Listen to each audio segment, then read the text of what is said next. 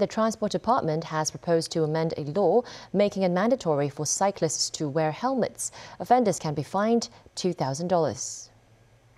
Studies by the government found nearly 90% of fatal and serious bicycle-related injuries involved a cyclist not wearing a helmet. An owner of a bicycle rental shop said only 20 to 30% of her customers would rent helmets, citing the extra cost in buying and maintaining the helmets. Authorities will consult on the amendment at the Legislative Council meeting on Friday.